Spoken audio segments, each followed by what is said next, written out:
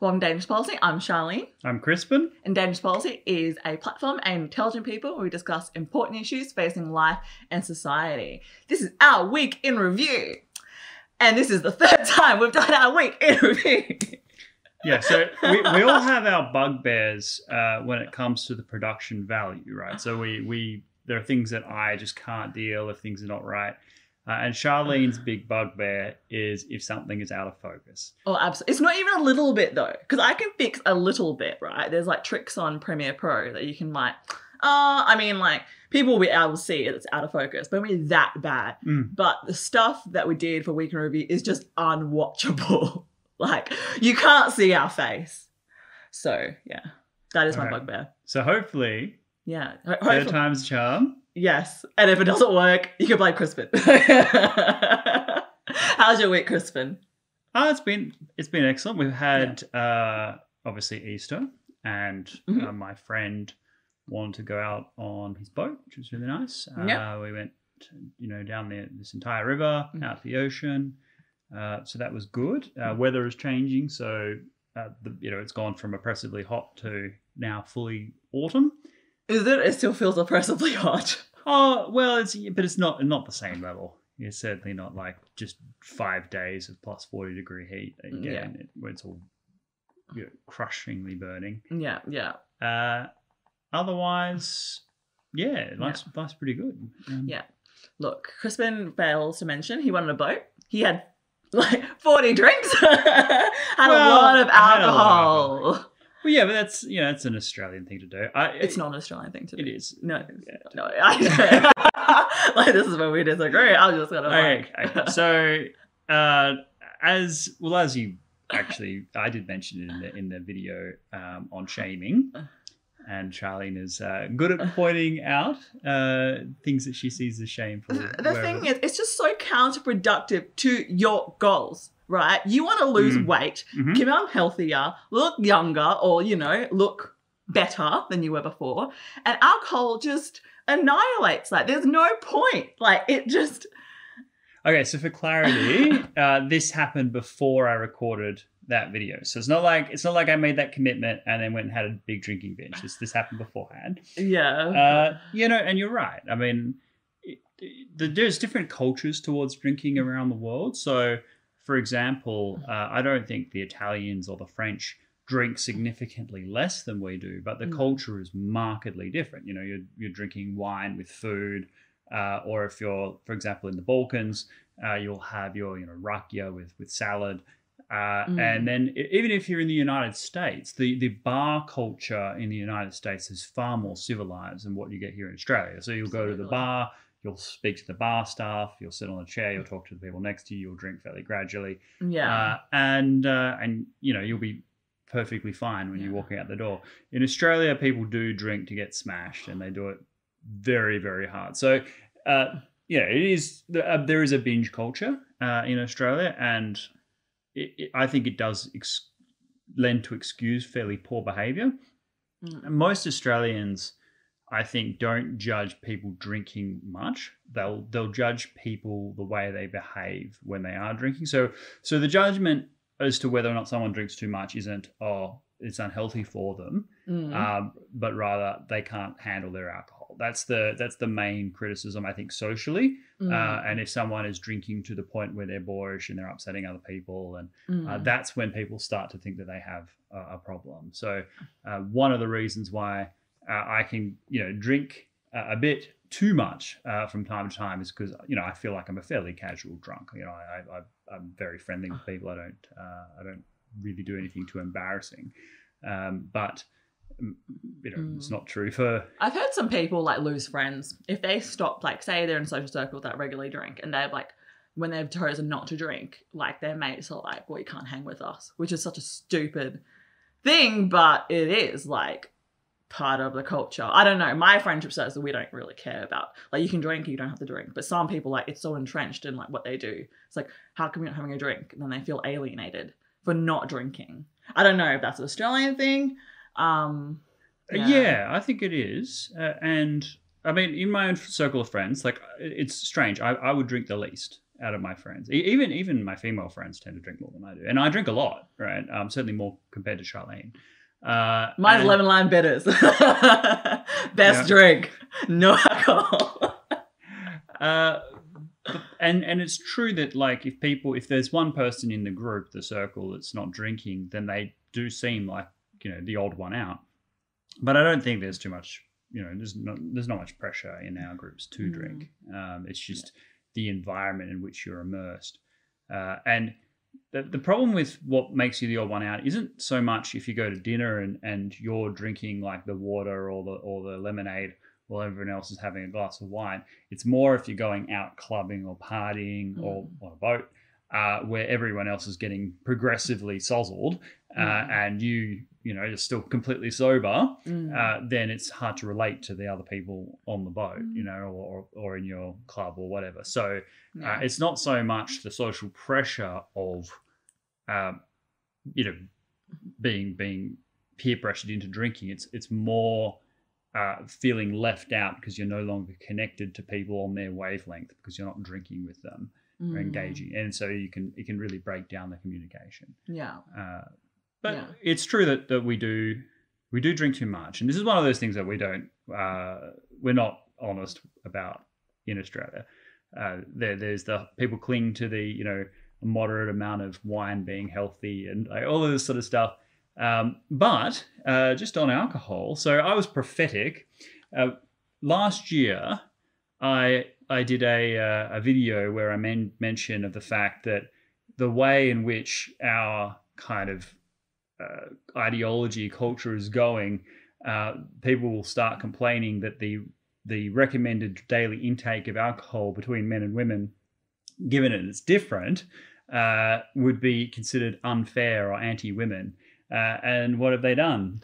Oh, they've just said all Australian adults not recommended like more than 4 standard drinks. Yes. So they've just standardized it across the board, no matter what your sex is. Which I guess, like, yeah, like from your perspective, oh my God, I'm a prophetic person. But like at the same time, now thinking about it, if the trend is upwards and people are drinking more, then they might as well, let's just make it easy for everybody. But it's not, they've made a decision that's anti-science, but pro-politics, right? Like if they're saying, okay, it should, because the science is your blood alcohol level. Right? And when they say, you know, a man shouldn't drink more than 2 drinks within the hour, what they're saying is his blood alcohol level will exceed the safe limit for driving or the tolerance for driving. And they say, well, a woman shouldn't drink more than 1 in the hour for the same reason, because the blood alcohol level increases. So there was a scientific basis for the recommendation, for which the health recommendation is built on top of that. The change isn't motivated by even simplicity. It's motivated to say that they don't want to prejudice against women. Or they just want to prejudice against those who don't.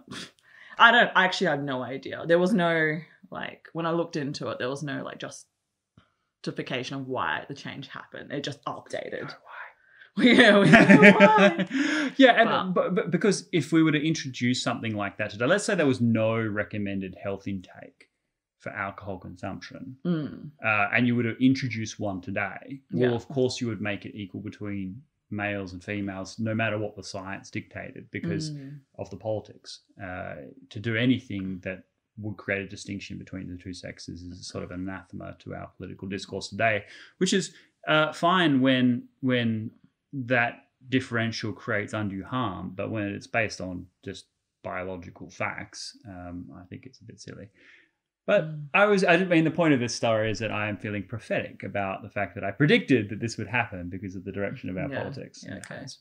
Yeah, that's fine. All good. Okay, so given that you want to lose weight, let's discuss why alcohol is counterproductive to that. So you know how we get energy from our bodies, right? Yeah. So we eat food or we get it from our fat, right? And it goes through a great cycle called the Krebs cycle or the citric acid cycle. Here's the biology for you. So what alcohol does, it produces basically, it's, what is it? Ethanol. Ethanol then produces acetyl. I have notes. Charlene's prepared. She's like, you're being schooled.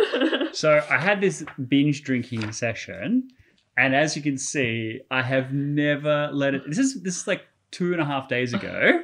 Oh my God. It honestly breaks my heart.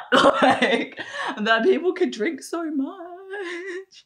Because our liver is so important to us, man. Like, it's the thing that keeps all the toxins out. So anyway, so in your liver, you obviously have these liver cells. And so ethanol, right? It's basically ethanol gets converted into your liver. Your liver's like, this is poisonous. So that's essentially acetaldehyde. I can't say that. Anyway, What's that's the word. Acetaldehyde. Yeah, I don't know. Yeah. It's a really toxic substance, right? Mm-hmm. That's converted into your liver. And your liver's like, look, I've got to stop processing all that energy from your food, from your fat, and I need to freaking get this toxin out, firstly. So it stops the citric acid cycle, and then it converts that toxic substance to acetate, which is a neutral substance. And that acetate can either go into the citric acid cycle, it can either go into fat synthesis, or it can either go to cholesterol building. Okay. So if you think about your lifestyle and when you tend to drink, you're not jumping around and doing lots of exercise that you need to, increase your energy, right? To output. So what's it going to do? The easiest way to get all the toxins out, and obviously there's a concentration, so you want to equalize the concentration, it's going to convert to fat. And by the time, once it's all converted to fat, or what's all, tries to be processed properly, then the food they've eaten during the day, so all that fatty, delicious, what are they? Like not burrito, what are they called? Kebabs that you're like hell craving after a really like hard night out partying.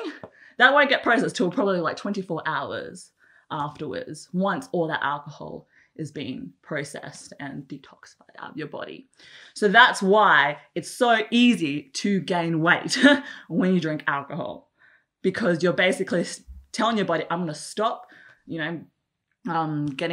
using my energy that I got from my food. I'm going to stop breaking down the fat in my body, and I need to use all of that, all my body systems to process that alcohol first.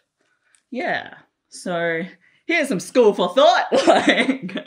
So, this is a good segue into shaming, right? Because Charlene has expressed significant disappointment with my behaviour.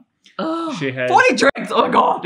Well, it's over a long period of time. This is like 24 hours. I don't think so. Yeah, but it is like it's not like I went out and just sculled a bottle of vodka or something. This was the full day's extravaganza. According to guidelines, it's very different. Yeah. And so, and she's pointing out how it's obviously very unhealthy, counterproductive to my goals, that it is a product often of socialization that I have to then question is what are the underlying reasons for engaging that in an activity, and what noticeable consequences obviously for my body fat processing and so on, but also what does it mean for my productivity in other areas. So these are all, I think, perfectly fair. Now, what she could say is, you don't drink that much, and drinking's fine. You should be proud of your drinking. I don't think anyone should be proud of their drinking. But this is the weird thing. If we talk about obesity, for example, people will say, "Oh, everyone comes in all shapes and sizes, and everyone has their own predilections, and you do you. You should feel good about the way you consume your calories or whatever." This is a truly a common thing that happens. So you're sitting there now shaming me for my alcohol experience. No, really shaming you because it's so counterproductive to your goal. But this is the thing, as my video would say, I think this is an extraordinarily important point, right? You're shaming me because you care about my well-being. You want what's best for me. You want me to make better life decisions, not just because you feel like it's a bit of a silly thing to do, but also because you think it would be beneficial for me to do those things. And because you want what's best for me, you're giving me this feedback based not on your own expertise as a health promotion specialist, and as someone who lives in the same culture and society that I do without having the same alcohol permissive environment, which is, I think, an entirely appropriate thing to do as a friend. And I don't feel bad because of it. I feel obviously embarrassed because I'm being shamed, and I'm being shamed, before my global audience. But I think it's appropriate. I think if you say something to someone else that you feel is in their best interest. Now, obviously, there's a limit there. Like, right. You wouldn't go up to a stranger. I wouldn't say this to a stranger. Actually, I'll tell the science to a stranger, but I wouldn't make it personal. Because I know you, I could easily make it personal. And I know you could take it. Whereas other people, I wouldn't be able to. I'll just tell them the process, how alcohol gets processed, and they'll have to self-reflect. Whether they take it on or not, it's up to them. But, at least they know. And I think that stigmatization is a damn sight better than permissiveness. Right. Okay. And therefore, we should be far less permissive towards things that we know on a global societal population level to be terrible life choices. Like vaping. Keep going. Well, the evidence isn't out on vaping, and that's a matter of comparison, right? Are you comparing vaping to someone who doesn't smoke anything at all, or you're comparing vaping to people that are smoking? And so that's a different story. But in this case, drinking is part of the Australian culture. And I don't think that there's anything wrong with stigmatizing the binge elements of it. I personally don't have a problem with drinking in a healthy range. And I think that it's a social lubricant, has a lot of benefits. If it didn't have benefits, people wouldn't do it. And unlike, cigarette smoking, for example, there is, I think, a fairly healthy, safe level of alcohol consumption, which can be consumed as part of any sort of normal diet or culture. But I do think that, and I might do a whole video on Australian drinking culture now that I think about it, because it is significantly worse than the drinking cultures of other cultures. Even countries that drink more than we do, I think, have a better way of managing it, the societal norms and culture that's built up around it. Australia's got a very anything goes mentality, which means that you just drink as much as possible whenever, whatever time of day. It doesn't really matter. I remember Melbourne celebrated their out of lockdown with have a beer. That was the first thing that they said was go to the pub and have a beer. Well, but to be fair, I mean, and I would actually defend that to an extent. Publicans, these restaurants, these businesses would have suffered. Oh yeah, immensely. But they have a meal. It's just so colloquial. Just to say it without even no. Yeah, no, I agree with you. And so, I mean, the point of my obesity video, and I was extraordinarily harsh in what I said, but I'm hopeful that, I can hold myself to the same standard in that respect. So camera cut out. But the point is, what I want to get away from is encouragement and permissiveness of the greatest health crisis that the world faces, which is obesity.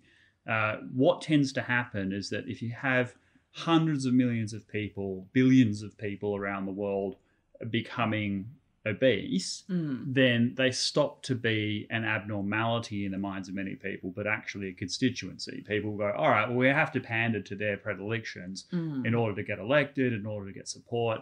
And there's a general sense out there, and this comes from a good place. This is a good, well-meaning thing, that people want other people to feel good. A lot of people will see someone who's obese and say, well, obviously this person doesn't feel great about themselves because they're overweight. They might have serious depression, mental illness, things that are contributing to their eating lifestyle. And therefore they don't want to shame them because they think that would be counterproductive, because they're not shaming the fact that that person is obese, they're shaming the individual. And that is a different thing, right? If you feel that you're obese not because you've let yourself go, or you're overweight because you've let yourself go, if you think that you're overweight and obese because there's something wrong with you fundamentally, then shaming you may not be the most effective response. But for the vast majority, I think just having people who care about you saying, hey, just shape up, that is appropriate. You need that negative feedback because you yourself know that's important. And what happens is it just drops down the list of priorities. Not many people have much time. We're all kind of time poor. We have a lot of competing commitments.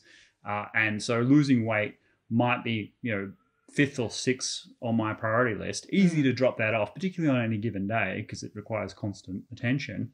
And thus, it requires the external feedback for you to kind of realize, oh no, I'm going to bump that up the list of my priorities because other people clearly notice.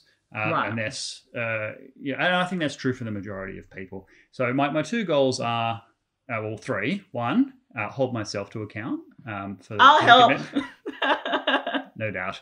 Hold myself to account. Number two, give the advice to people that do need that motivation. And three, to combat the kind of fat positivity, largest letter bigger idea that's now kind of infecting our culture because of the extraordinary health consequences that come with that attitude.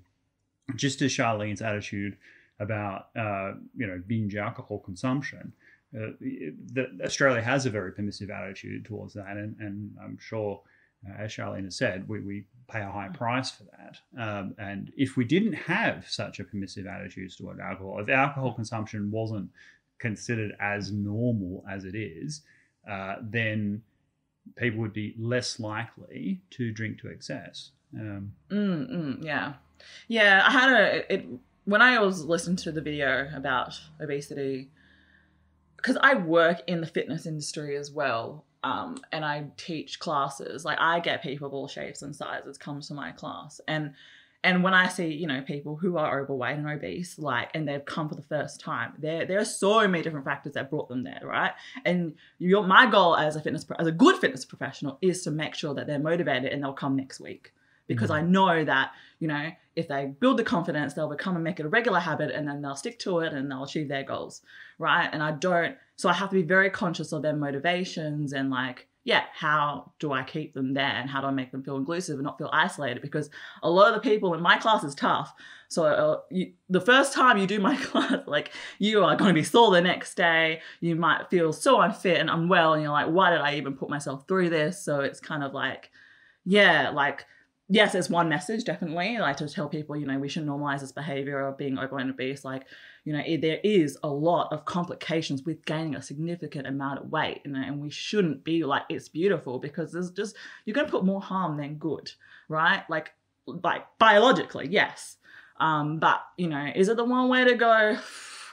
It's perhaps the solution or the right outcome is not to shame someone for where they're at, but shame behaviors. Okay, so if someone happens to be obese, well, you're not supposed to compare yourself to the fittest person at the gym or the craziest, athlete junkie out there. What you're supposed to do is compare yourself today to where you were yesterday. Are you further along in your journey? Yeah. And then when you're making decisions today, what would future you say about them if they had a say?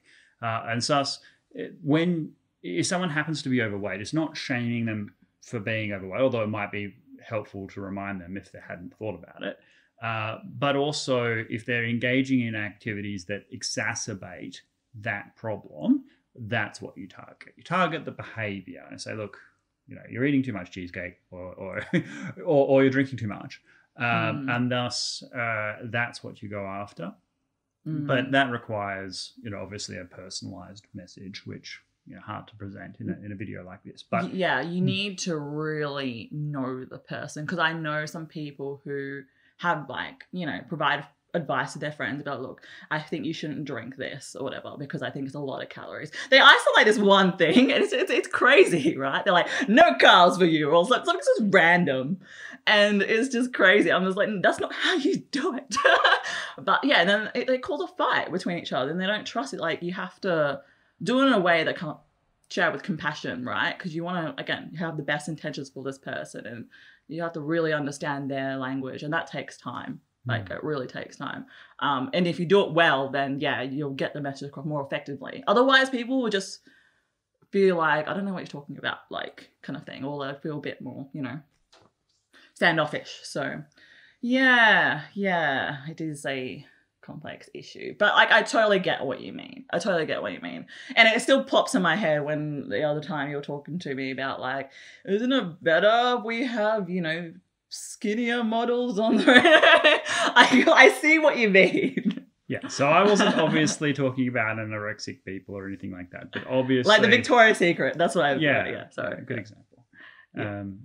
And I think our fear of creating unhealthy body image, which is a valid concern, absolutely it is, has to be outweighed by the affirmation of people who have chosen unhealthy ways of being. I think that's the lesser of two evils is to have a healthy ideal. Mm-hmm. And also on another different but I guess related topic, I've received a lot of positive feedback, a lot of private messages from people about the incel video that I did, and I think that's like that kind of relates to this as well. We need to make sure if you're a young man that self-improvement is a message that has been lost, because what I think is happening in our culture with young men in particular, instead of being taught that competition is good and healthy, that trying to that being masculine or trying to, and when I say masculine I don't mean macho, I mean like the constant things that are associated with masculinity, athleticism, exercise, taking a moderate risks, constantly working to be the best at something, and competing with others in that endeavor is entirely a good thing. And what it's being replaced with is this idea of like toxic masculinity, which is a term that I don't actually think means anything, and instead of treating young men as... I thought toxic masculinity was like they're scared of talking about their feelings. Like, but then I think it's exacerbated to something completely different than I ever thought. Yeah, and we can come back to that because I think that's an interesting counterpoint there. But the way I see it is that instead of treating young men like extraordinary latent potential, right? Think about what the ideal of a male is supposed to be in the grandiose scheme of things. Heroic, protective, loyal, chivalrous, noble, just, even-tempered, temperate, moderate. These things are associated with all the true silver virtues of the Roman tradition, right? And yet, instead, I think young men are being taught that they're latent sexual predators that need to be taught about consent. And I'm not saying these issues aren't important, but that's all I'm hearing from the media. I'm not hearing about, how will men actualize their true potential? It's more about, how do we prevent men from being the worst of the worst, right? And I don't think those messages are helpful to men, because men come and they, like, there was this incident with a school in Australia, an elite school where all the boys were required to stand up and apologize for violence against women at a societal level. None of them were in trouble for anything. They hadn't done anything. This was the boys apologizing to the girls for violence against women. And now the school apologized because the parents were outraged. Why is my son apologizing for something that he hasn't actually done or would never engage in himself? Yeah, like would women do the same thing? Like, because it does happen the other way too. And you wouldn't expect women to get up and apologize for the actions of a few. I mean, that's just silly. But that's the point, right? It's indoctrinating young men in the sense that they're actually, privileged oppressors and not people who suffer and sacrifice like the rest of us. And I really want to see young men succeed. And the incel thing is a contributing factor to that, because I think some men are becoming disenfranchised. They're not being told to excel, right, and be brave. They're told to just circumscribe those aspects of themselves that might be a little bit dangerous. And the fact is, men are a bit dangerous, and we have to appreciate that and actually celebrate that in a way. importantly, if you're a guy who's struggling to find a partner, please follow this advice. Number one, those aspects, write them down. Those aspects of yourself that are the least attractive, because you want to be the person you would want to date, right? Like you want. Oh, absolutely. You want to. If you want to attract someone that's special, okay, that actually would make you better, then you have to demonstrate yourself that you care enough about yourself to want to inspire them, right? So you know those things about you that are the least appealing, right? So write them down, make goals around them, and stick to those goals. And goal setting and achieving goals is actually one of those things that's quite attractive. Because it means that you're a go-getter, you care, you make an effort, and also those aspects that you could be achieving in and it doesn't matter what it is, right? And as long as you care about stuff and you're willing to put time and effort into it and demonstrate that the fact that you have sincerity, that's going to be very appealing as well. And then, of course, most importantly, like I said, it's not most importantly, one of the important things is put away the apps, go have a real interaction with women, find out where they are and go and spend time in those social circuits, and get good advice from the women in your life as to what you should do. Me and Charlene, there's on my back about drinking. Yes. But there's, that's and that's good. So that's what I hope. And of course, obviously, just as with women, being massively overweight as a guy is not attractive. It is true, certainly, that women, for long-running biological reasons, the emphasis placed on their appearance is much greater than for men. But even for men, obviously, being healthy, being athletic, going to the gym, getting lots of exercise is going to make you much more attractive. Also, dressing appropriately is going to make you attractive. And put some thought into how you present to other people. So that's the main thing. And the trends that are happening, as I said in the video, can largely be attributed to the way the apps work, the unintended consequences of not having personal interactions, reducing courtship down to electronic swipes in an impersonal way, is highly destructive, both for women and for men. For men, because either they massively lose out because they just don't have the right profile, or they become cynical because they have too much choice, and men need to be romantic as well. Men need to believe that there are women out there who are really difficult to attain, but are worth it and are good people, and aren't out there, searching for lots of guys, and thus matching with someone on an app, particularly if you find lots of matches, is a real good way to reduce that aspiration. And for women themselves, you want to, if you're all swiping the same guys and they've got the pick of 100 people, well, chances are they're going to date 100 people. So if you're actually looking for a serious relationship, you're far better off finding someone near you who you meet with and you can actually get to know and size them up appropriately, rather than just someone who's really, really good at presenting themselves in an electronic format.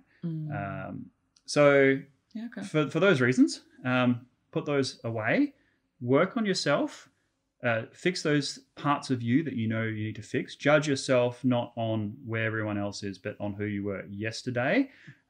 Move forward towards those goals. Get good advice from the women in your life, and meet people where they're at in face-to-face, person-to-person. So do that, and life will be infinitely better for you than just going the way that the sheep are at the moment. Yeah. No, I agree with that. I remember my auntie, when I told her about how I met my boyfriend on the app, and my auntie was like, why did you say this so quickly, La? Why did you go to this?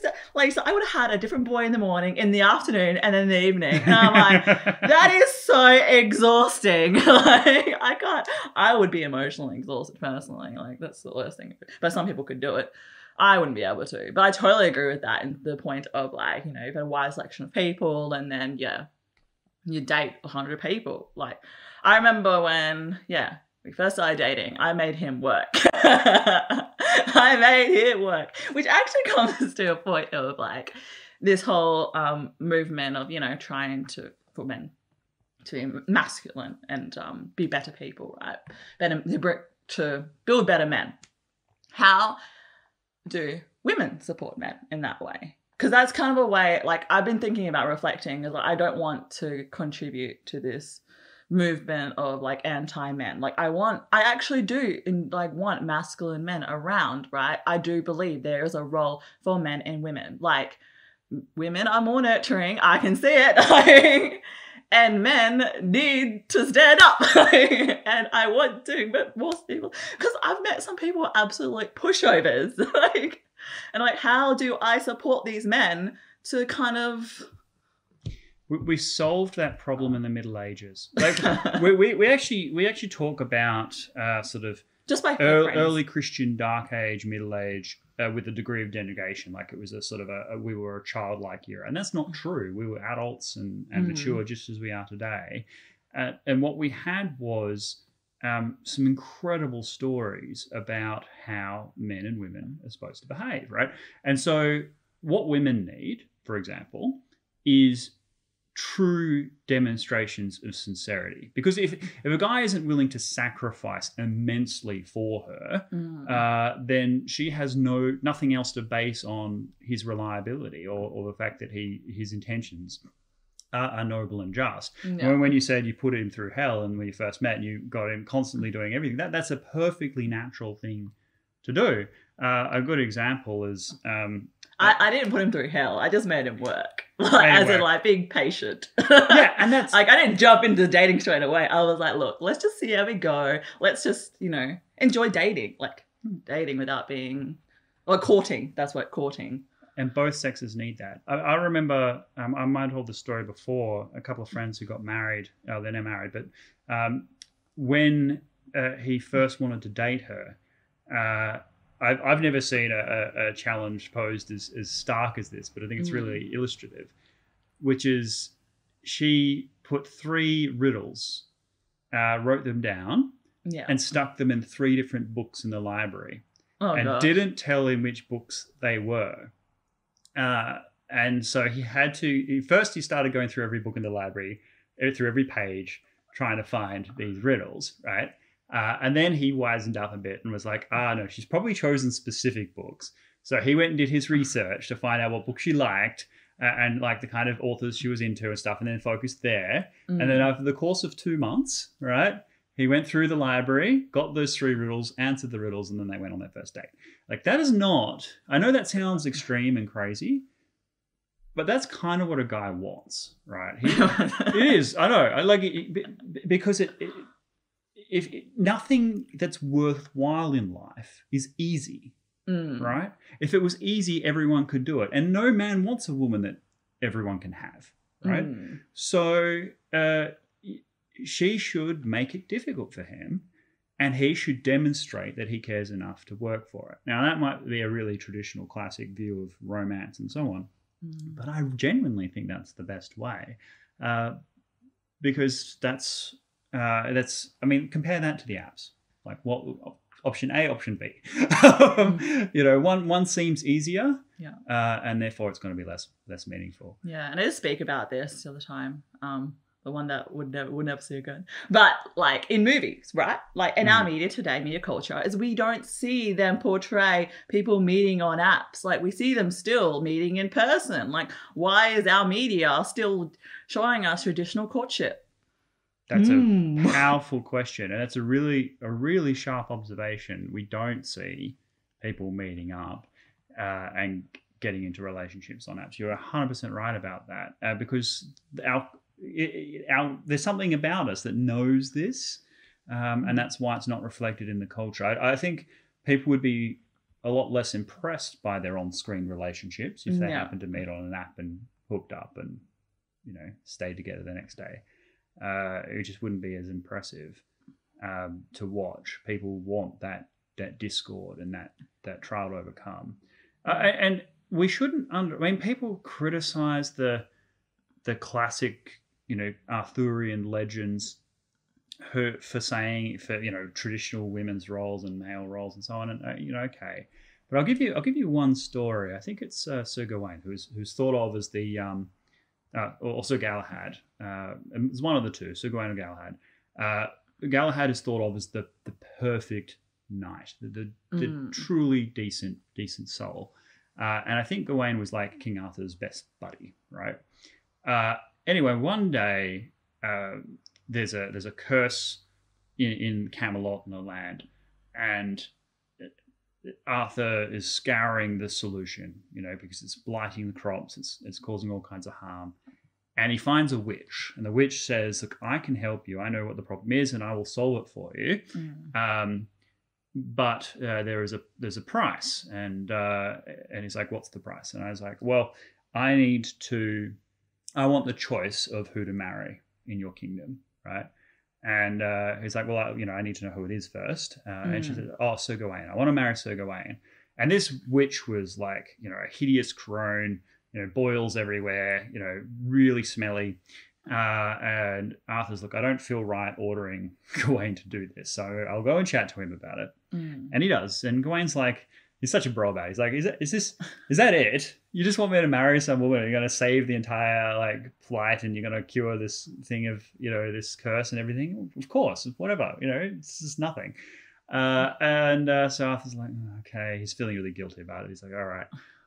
Such a bro. And he goes to the witch, and sure enough, she essentially gives him the solution. Yeah. And he goes away and does it, and everything gets better. And even then, Arthur was like, "Oh, I don't know if I can force Gawain to go through with it." But Gawain's like, no. Look, we made this deal, and she kept her end of the bargain. And she was a real pain about it as well. She was like, "I want a public wedding. Everyone has to be there." And sure enough, there was like a whole, carnival of festivities for this massive wedding between this noble knight and this weird crone, and everyone was pointing and laughing and making jokes. And they get married. They go to the wedding bed, right? And it's late at night, and instead of being this hideous witch, she turns into just the most glorious maiden that anyone had ever seen. And she says, "Look, I too have been cursed, Gawain. And either I can be this way for you at night, or I can be this way for you during the day when you're with other people, but it can't be both." Right. All right. So, you tell me what you want. Now, what did Sir Gawain say? I think you've told me this story. Do I have to? I know the answer. Do you? Well, say it. If I told you the story, yeah. You choose. Choose, yeah. It's like that. There's a deep nobility to this story, right? And if you read into the kind of the cultural essence of this, there's a true sacrifice for both. So he demonstrates his nobility by keeping to the deal and not humiliating her in public and going through the wedding and doing all that sort of stuff. Yeah. And when it comes to the option of having this beautiful maiden that everyone can see, he decides, no, my popular reputation isn't as important as your happiness, and thus I will relinquish that decision, which I think should truly be yours. This is not a story of female enslavement. This is a medieval story of women's empowerment, but in the context of a traditional relationship role. So I just think that's just a truly beautiful thing, and my hope is that as men feel more comfortable being men, and our society hopefully is a little bit more forgiving of the masculine and the feminine in our culture, that we tend to reconnect with these things that have served us well for so many generations. Yeah, I mean, there's any all other practical things that I could do just for my male friends. I mean, I could give them our video, but I don't know. Like and subscribe. Yeah, like and subscribe. Charlene, friends. No, but in terms of just day-to-day life, because I just feel I don't know. I just feel like they're so lost, and it's kind of like I want to poke them without feeling like posing on their lie. But I want to be like, be men. I don't know. Well, I think it's important to understand what got us here. For example, on the one hand, a lot of the norms that had been built up between men and women in our culture were just biological realities. Until the pill was invented, invariably, a woman needed to get married in order to have a secure way of having children, which is something that she was unable to realistically avoid other than becoming a nun or something. So a lot of that was just assumed because it was just like growing up or having a period or whatever, like it was just normal stuff. Whereas now, because we can control our biologies to such a degree, and we've kind of misguided ourselves to think that biology is no longer a limitation. Now, that is not true. Biology still drives 95% of our lives. It's just that when it comes to conception and our sexual reproduction, that is now under the control of people. And it's caused problems for both sexes. For women, as I've said in previous videos, they're delaying having children to the point where fertility becomes a genuine concern. And at that point, it's difficult for them to find compatible partners, and they have to make adjustments in terms of their expectations and who they see. And then for boys, it's extending their adolescence to indefinite periods of time. The whole concept of adolescence is actually quite recent. Right through the 1800s and then much of the 1900s, adolescence wasn't even a word. It was like you were a child and then you were an adult, and then there was like a age of coming of age rituals and things like that would transform you from one to the other. And then if you go back even further, you were just sort of treated like a young adult, even from birth. You obviously didn't have the experience or the strength or the maturity, but there was no clear distinction between being a child and being an adult. It might have been, sexual maturity was pretty much it.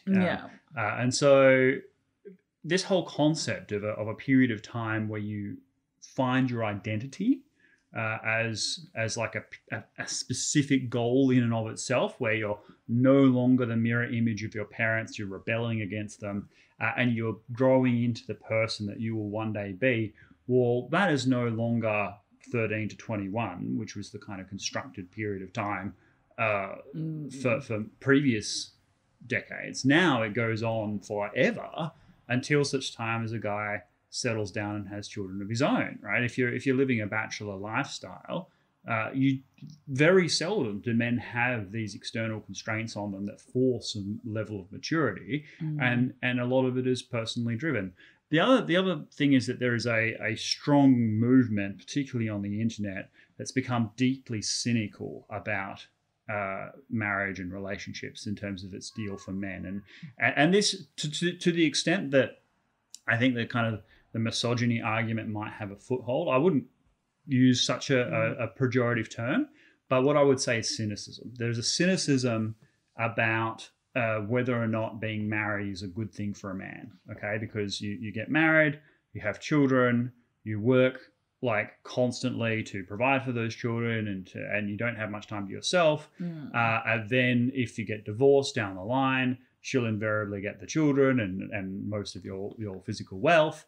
And then the life prognosis of a divorced man in any Western culture is extremely poor, right? Most men who have been divorced suffer bad life outcomes. So a lot of men are just like, well, why would I get engaged in any of that? None of this is good for me. And I think that's, as I said, as a romantic, I'm actually disappointed with that. I love marriage. I think that's a wonderful institution, even though I'm unmarried. It's one of the reasons I am unmarried is because I like that institution. And I think for boys, what you can do as a friend and as someone who can see them is help them realize that time is not unlimited, because we're caught in this adolescent period I think one of the reasons that people have become cynical about marriage is that it's self-interested to delay it further and further and further. Yeah. And because men don't have the same biological realities as women, they literally can. They can delay it for as long as need be. Yeah. But at a tremendous personal cost, because they're not becoming the person they actually could be, which is, provider, protector, guide, stalwart, all the things that people want in a man. So, okay. Yeah, I mean, just that would be the message. Be like, okay, ask them clearly, ideally 3 years from now. And don't I think a 3-year time scale is probably a good one. Yeah. 3 years from now, where would you like to be? What would you like to have in your life? In each category, like your professional life, study, travel, relationships, family. Yeah. And have them like talk about what they're doing to advance those goals, because we live in a world of unlimited choice, endless distractions. Absolutely able to kill time. Like if you want to kill a day, just anything you want to do, right? And that's just what guys do, because they don't have the fire lit under them to settle down and to shape up and to do those things. Because we have a world of endless choice, it's so easy not to address those things that are uncomfortable, right? That we know we want to do, but we just don't do. Yeah. So procrastination is the norm, not the escape. Yeah. And so those are the kinds of things that I would advise. Is just remind them that the person that they want to be won't get there by themselves, but there are structures you can put in place to help achieve those goals. Yeah. Okay, that's good to know. If they ever watch this video, they know which one I'm pushing. Like, what's the time scale? Let's put 3 years. 3 years is a good one. 3 years is long enough. Yeah, it's realistic.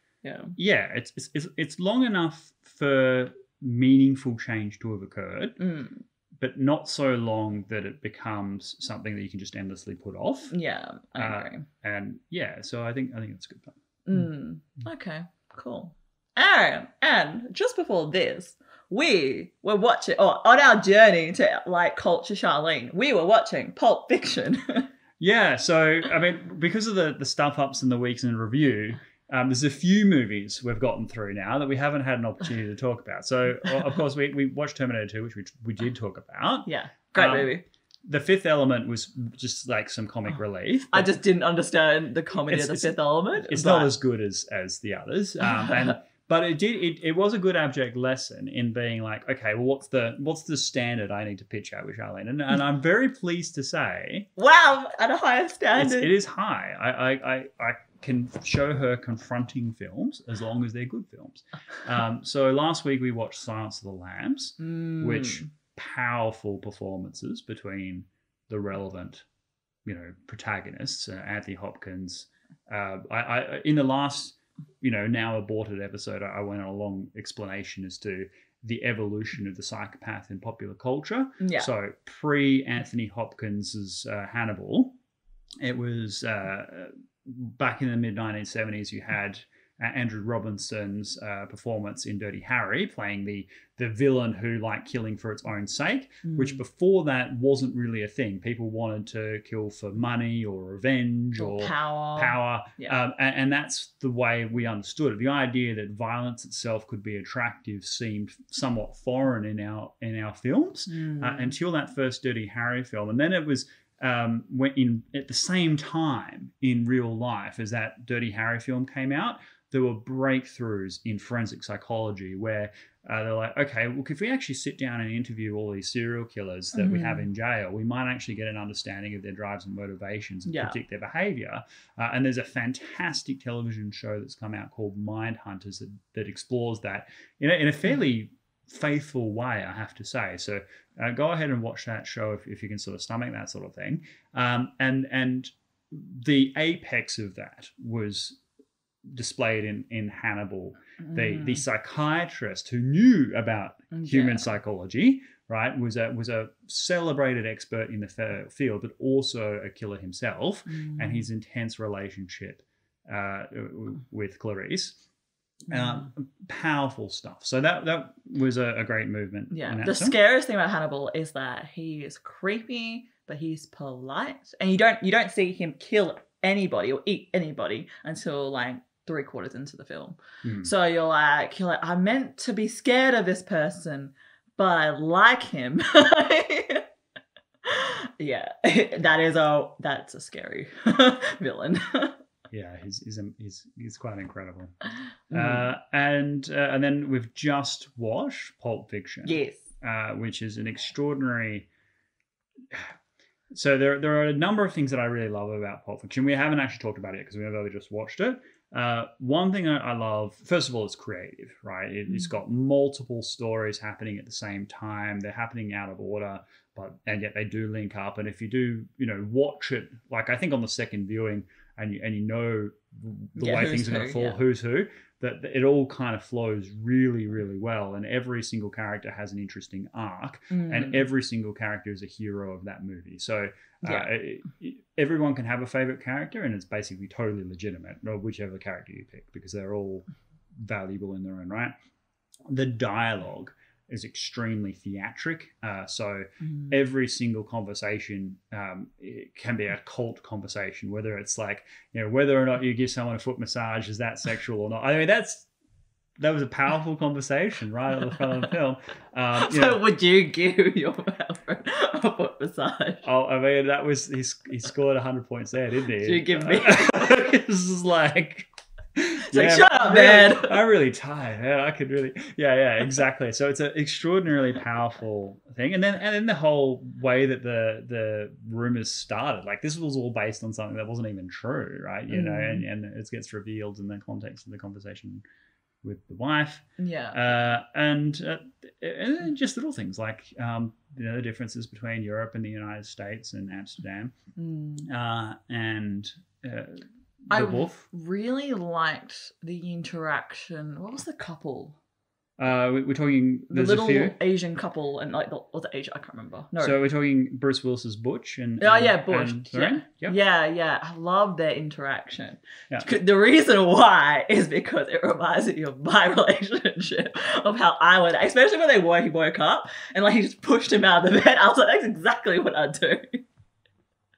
Like, it's so relatable. I was like, wow, these are based on real people. Oh, of course. Like that. So that fierce thing. And look, if we're going to be truthful, we've all pretty much done this, right? Where there might be something really important you've told her. And you're like, okay, this is the important bit of information. And it'll be the one thing that she stuffs up, right? And so you lose your shit for a few seconds, and then she gets upset that you've lost your shit, and you're like, no, you shouldn't lose your... And this is a really male-female thing. And guys like, okay, I shouldn't be losing my cool ever, let alone with my partner. Yeah. And therefore, he's like, no, it's not your fault. It's my fault because this is my responsibility. I can't blame you for it. I didn't relay to you how important this was. All I did was say this. And then when he's in the car, he's like, I can't believe it.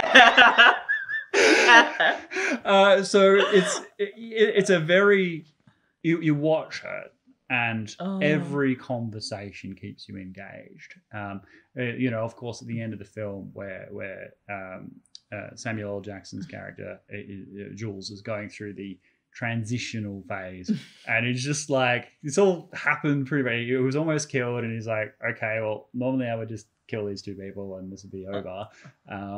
But I'm trying, and Vincent, who's just like, what?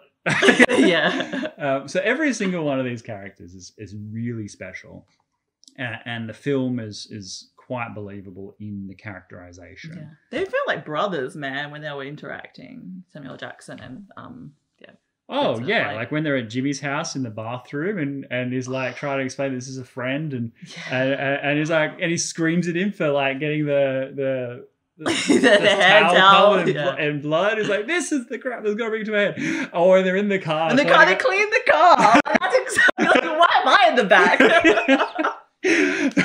So they're obviously close. And I think and Vincent clearly needed Jules as a bit of a foil. And the fact that Jules moves on is one of the reasons that leads to Vincent's death earlier in the film. But he's still alive at the end.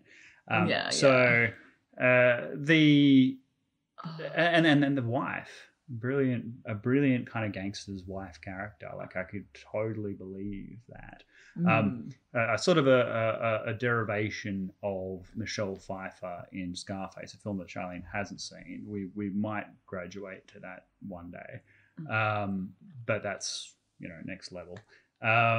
But Pulp Fiction, yeah, really great film, and one that has just the most cult lines that has been passed down to us. Now, obviously, there's a lot more smoking in that film. Oh than my you're god, used it to. made me so uncomfortable. I'm like, stop smoking.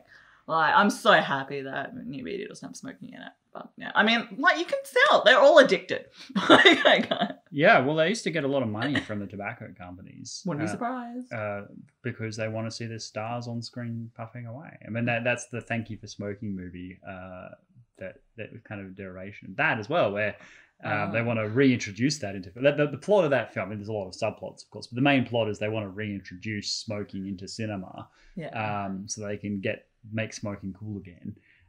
And so what they decide to do is create like a new sci-fi movie because they think, well, that's more easy to do because it's in the future and it's like people could be smoking and people aren't going to be complaining all the time because they'll be in space and they're like, well, who the hell knows what's going to happen?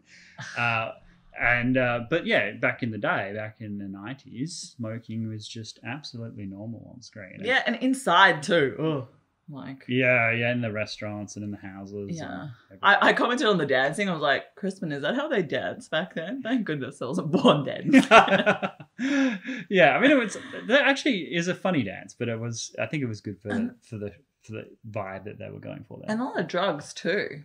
A lot of drugs. And the 90s was also like a serious epidemic of drugs in the United States, particularly crack and heroin. And yeah, it was all the great drug movies came out during the 90s. So you had Train Spotting, Human Traffic, Requiem for a Dream, these iconic drug films. So drug use in movies has really died off quite a bit. Now, I don't know if that's deliberate, whether that's because they just don't want drugs to be shown in film as much. Maybe I do think I don't think it's socially driven. I think it's commercially driven because in the United States, things like swearing and drug use give things a much higher rating than they do here in Australia. Like in Australia, for example, we have the same rating system similar to what's in the United States. But what will give a film an R rating will be a combination of things, and it's normally sex. That's the thing that does it.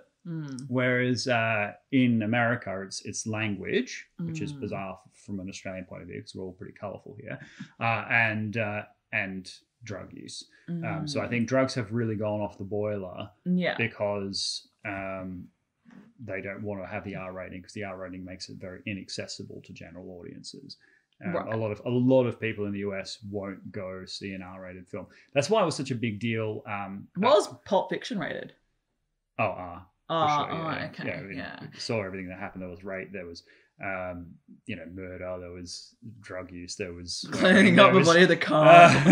There was a lot of swearing. And so, but of course, but here's the thing: it was a different era, right? Because although it had an R rating, a lot of younger people watched it. It was also seen as a sort of a coming of age film, like one of those films you would watch when you were trying to grow up because there was so much going on. And we do see that for example, today, if you're going to give something an R rating, all the actors have to take a massive pay cut. So the most famous recent example of this was Logan, the old man Logan film for the X-Men. I don't know if you've seen the Hugh Jackman. Okay, so so Hugh Jackman has played X-Men in 17 films. Okay, Hugh Jackman will always be the iconic Wolverine. Yeah, right? Of course. And then Logan was the send-off for that character. Now, it was a powerful, moving, traumatic film, very different to all the films that had come before it, which were all, PG action, hack and slash. Yeah, of course. This was like, a pathos film. Yeah. But it had an R rating, and rightly so. But that was the deal that Hugh Jackman made. He says, I'll do the film if it has an R rating and I'll take whatever money you offer me, because the R rating is going to make so much less for the cinema and for the company. Now, of course, because Logan turned out to be incredible. It was also extremely successful. Everyone wanted to go see it. And us, even though it had an R rating, it was successful. But in the US, most R-rated films are break-even enterprises at best. Okay. Well, that's why we don't get good art.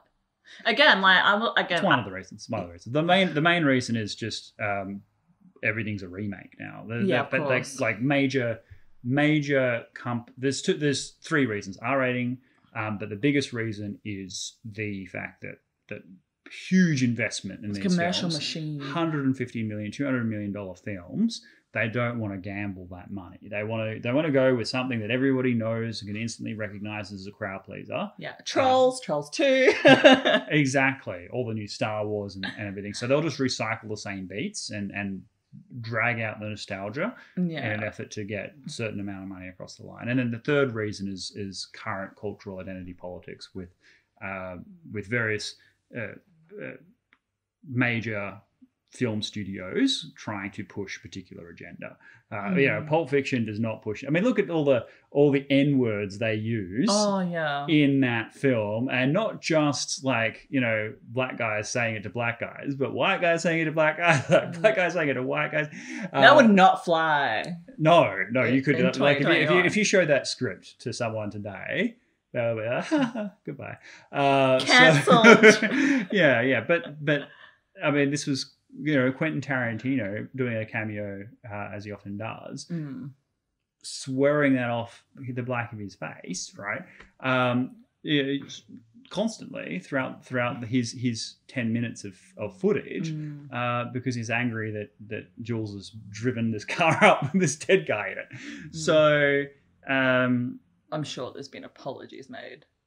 Oh, no. Well, Quentin Tarantino would never apologize, I think. That's actually one thing I like about him. But now I'm really embarrassed to say this, I haven't seen Once Upon a Time in Hollywood, which is his latest film, which has just come out like a year and a half ago, right? So I should have definitely seen it by now. And it has been recommended to me, which is about, and it stars Leonardo DiCaprio and Brad Pitt, right? So both actors that were absolute icons in the 90s, right? Zenith of their popularity, okay? Yeah.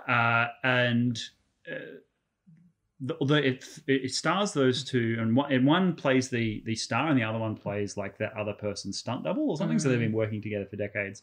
Yeah. And the whole movie is about how the film industry has changed, right? That they are now in the twilight of their career and they don't really understand like the way all these decisions are now made. Now, I haven't seen the film. I'm told it's excellent, and I think that this will be and for someone like Quentin Tarantino, I think this would be a real criticism.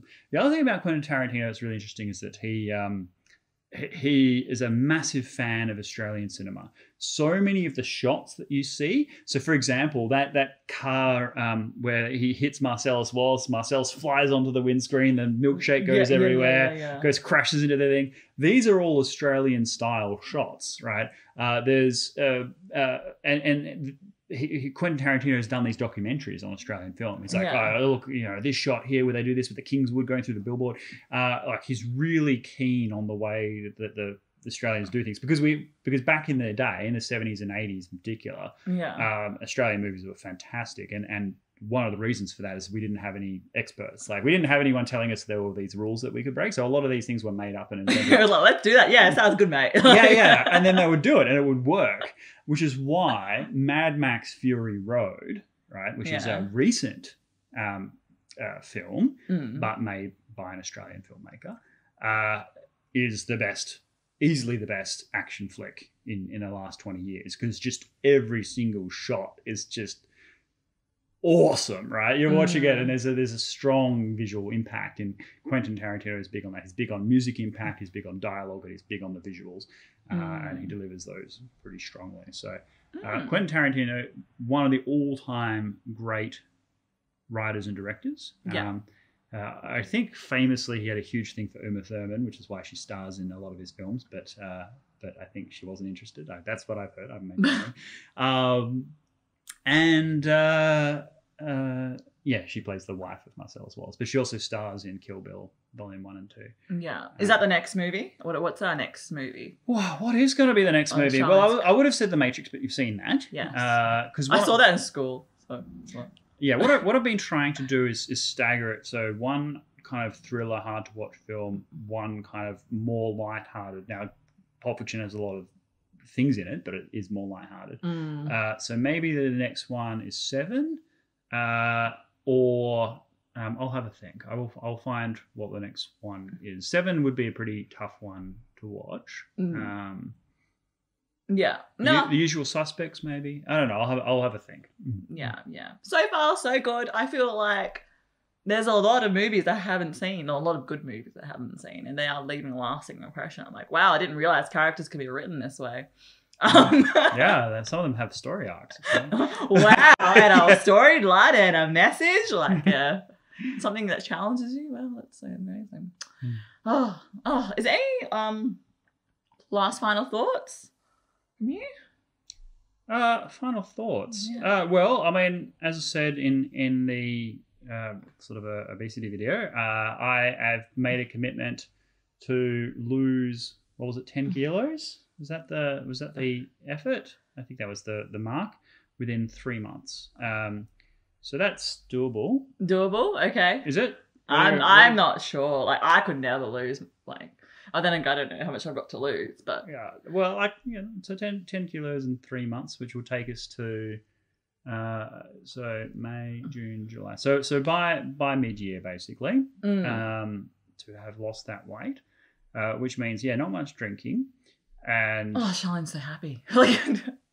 and very careful calorie counting for the diet. I mean, the problem for me in drinking has not been.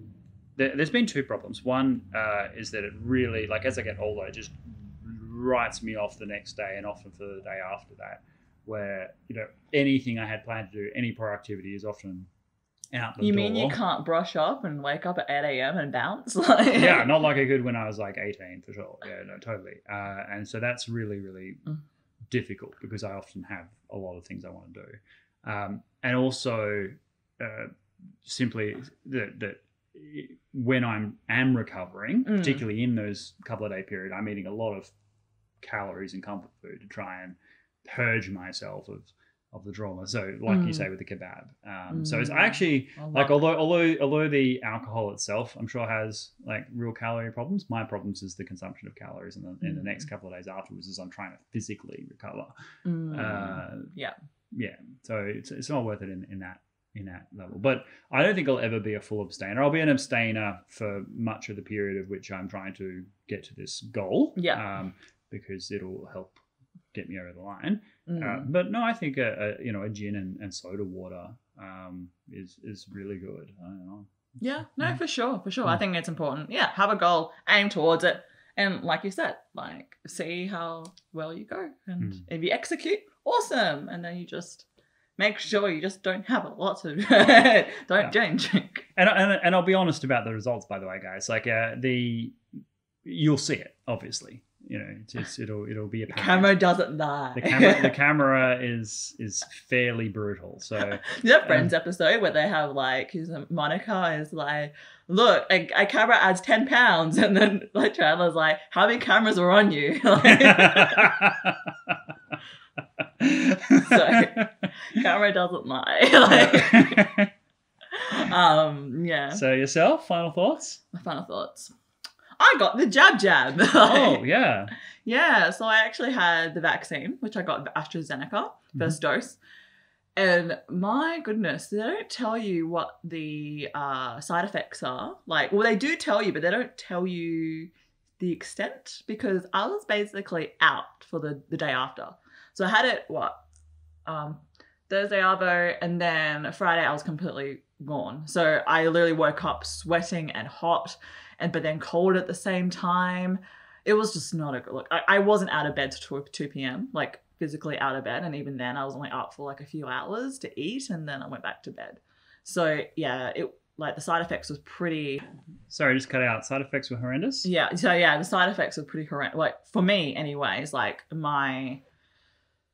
What's it called? System? My brain's not working. Immune system? Yes, my immune system was like all-time high. I was like up. Like I was just like, what is going on? And I literally spent like the entire day on my phone, like Googling, like, is this normal? Like, am I like going through something, or like, am I reacting really badly? And apparently it's completely normal. And because the efficacy is so high for these vaccines, they've only just been tested as safe and all that kind of thing. So maybe, I don't know. But like, I was like, okay, I literally had to weigh to myself, so okay, get COVID or feel this. Get COVID or feel this. Like, I was like, oh my gosh. And I'm like, man, reflects on that video about, you know, like the ethics of people getting forced to have the vaccine. I'm like, absolutely, there should be ethics around, you know, you should have right to your own body. Because if I knew, had I felt this way, I don't know. But the day after, I was bouncing around. And honestly, I think that's deliberate, and I have to be careful what I say here. But I think there is when I look at the news stories that I see on this subject, it's all, oh, it's perfectly safe. There's no evidence of any problems. Oh, yes, there are issues, yes, but they're like fragmentally remote. You should definitely go out and do it. It's fine. And okay, I think you know, being vaccinated is good. Inoculated against a dangerous disease is good, but I think they're really overly petrified of non-compliance. If they're actually frank and open, if they're just open about it and like told me, you know, take a Panadol, do this, because I've ended up taking a Panadol and just, you know, like followed what my mum said was good. And then I felt fine, but like I was not prepared. Like I really wasn't prepared. And had I not, say that was my first vaccine ever, like I probably would have distrust against vaccines. This is the first reaction I've ever had to a vaccine. I trust vaccines. I know the science, but man, I was petrified that day. Like it was just crazy. And So now that you've gone through it, because most people haven't been vaccinated yet, in Australia. Well, in Australia, including in the world. I mean, most people in the UK have been, and most people in Israel have been, but most places in the world it's still being rolled out. So what advice would you give to people who are about to get one? Like what should they do to minimise the impact? To minimise the impact. We don't know how your immune system is going to react, right? This is just conjecture. Like I think as a young person, like your immune system responds to me a lot quicker than older people. So it's going to be a lot more intense. So that's why I'm talking to my social circle of people who have gotten a similar age. So take the day off work. So do it. Yeah. Don't plan anything the immediate day after or 2 days to be safe. And literally just rest. Take a Panadol. Like if you get heated, take a Panadol immediately. I took 2. And then at the end, and then before you go to bed, take 2 again. And you'll feel, I felt like upright, and went to the gym straight after that. I was like, I'm ready to go. My health, oh my gosh, I got it back. But of course, this isn't, you know, we're not giving professional medical advice. Oh this yeah, is based absolutely on our own experience. Yeah. M equals 1. So take lots of water, like, and try to eat something. If you can't, you can't. But like rest. Like my body was aching, and it was just a crazy experience. Like I was, and again, I had to reach out to people who had to, you know, took the vaccine as well. I was like, well, did you experience it? Like, yeah, I did. And I was like, well, how did I know? Like, because I had to cancel some plans, man. Like, but anyway, absolutely. But that's okay. I got the jab. I can't wait. I'm one step ahead of Crispin. That means I can go travel. Like, well, you need your second one first. That's true. And yeah, unfortunately, my access to it will be more restrictive down the line. Our rollout in Australia is embarrassingly slow. Really slow. Yeah. But I definitely want to go travel. But yeah, well done, Charlene, on having that experience, and you can share knowledge. Well, there's 2, right? So there's AstraZeneca, and then there's Pfizer, and apparently the Pfizer like side effects come on the second dose. But I don't know. Like, it'll depend. But either way, like there is any vaccine, right? So yeah, Charlene's second isn't for like 3 months, is it? Yeah, but they recommend that because they said that the latency will improve the effectiveness. I don't know the science. Yeah, that's fine. Just so when you do get the second one down the line, we will touch back with how that went as well. Because maybe I will have had the first one by then. I don't know. I don't know. Yeah. It's pretty slow. Yeah, but oh well. Anyway, any questions, any feedback, please leave them down below. Otherwise, please stay safe, and yeah, we'll see you next time. Goodbye.